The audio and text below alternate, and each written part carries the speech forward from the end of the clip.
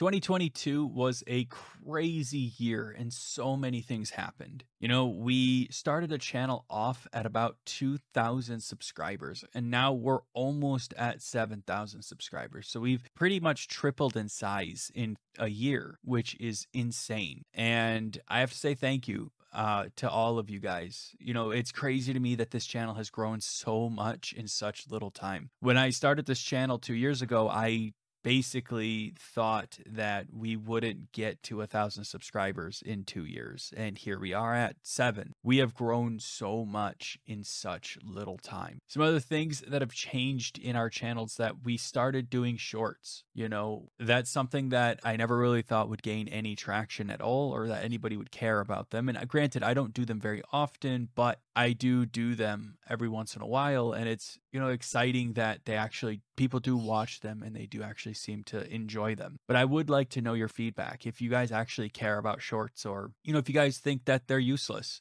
and they're not helpful to you. So let me know. Also in 2022, we got a new microphone where it's completely made it easier for you guys to understand me, and it's made it way easier and gotten better sound quality out of every one of our videos. Looking back at the first year's worth of videos and the audio quality, while it was okay, it wasn't very good. And you hear lots of background noise and lots of scratchiness in my voice and things like that. And I pulled the money together to purchase a microphone so that I could help make my voice sound a little bit easier since you're going to be listening to it for, you know, on average an hour and a half per video. So it hopefully helps quite a bit. Also in 2022, I did some math and found that we did 79 videos covering all sorts of topics from Godot 4's new features to Android development to 2 separate game development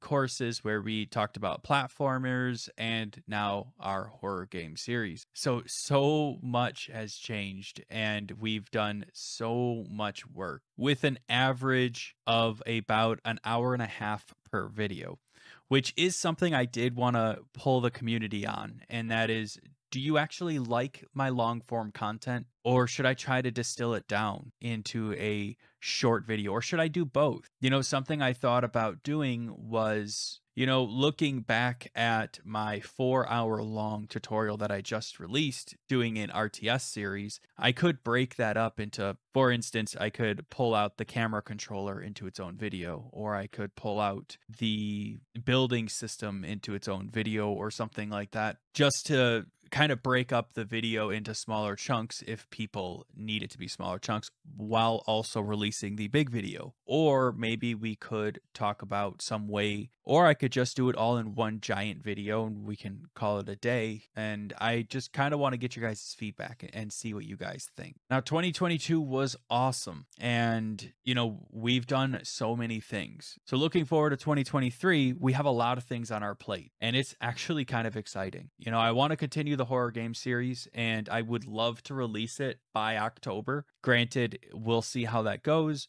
Knowing me, I'm pretty slow when it comes to most things. So I hope that we'll get it done by then, but we'll have to see. And I really want your guys' feedback and suggestions. You know, the whole reason why we got the ability to pick up objects and throw them to distract the enemy was because somebody asked for it. And this horror game is as much my game as it is your game, in the sense that I want you guys to give me ideas and I want you guys to learn from it. So please, if you guys have any suggestions or ideas, let me know. I always am up for feedback. Another big thing that's important is asset creation. And I think that the channel should look at asset creation as a whole pipeline.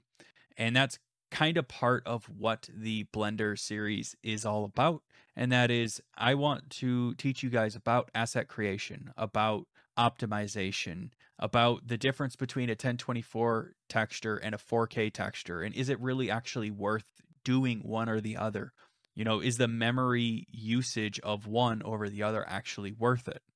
And I think that's the kind of stuff that a lot of people don't cover. And so I will definitely be making more Blender videos and more asset production stuff. I also want to cover Mac and Linux as well. I think it would be good to talk about iOS development and to talk about how to set stuff up on Mac and how to set stuff up on Linux. This channel has been a very Windows focused channel, and I'm hoping that we can kind of change that a little bit.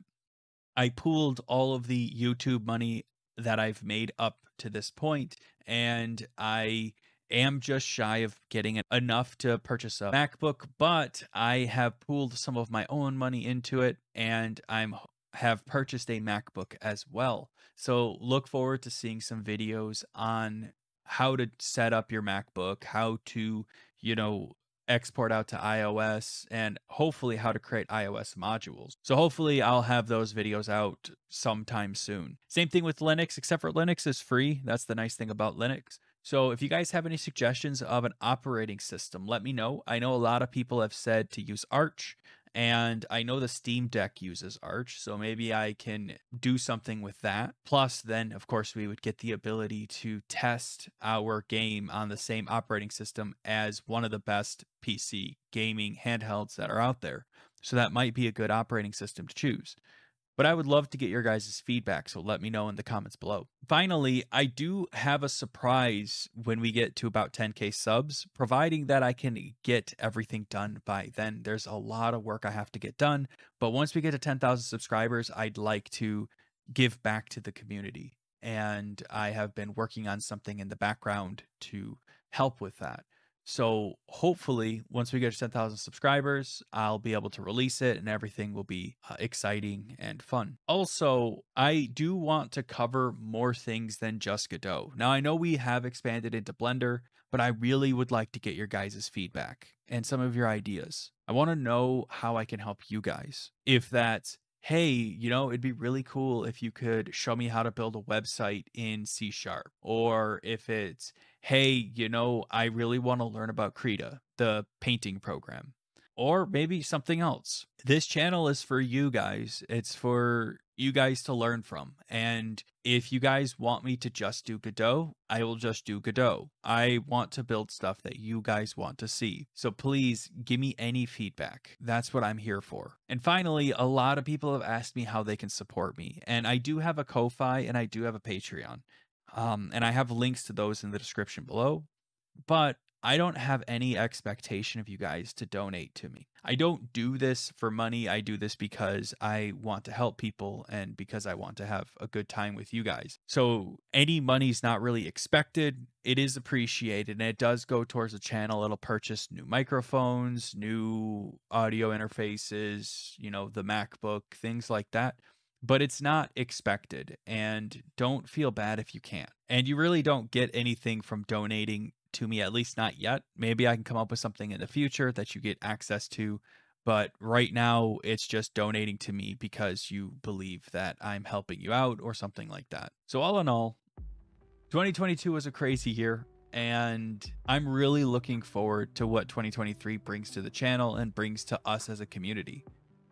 So I want to thank you guys again for watching, and I want to thank you guys again for supporting me and for subscribing to me and being part of the community. You know, it still blows my mind that people actually listen to my ramblings about coding, even after 2 years. But that is all I have for you guys today. So thank you so much again for watching. I will see you all next time. Thanks.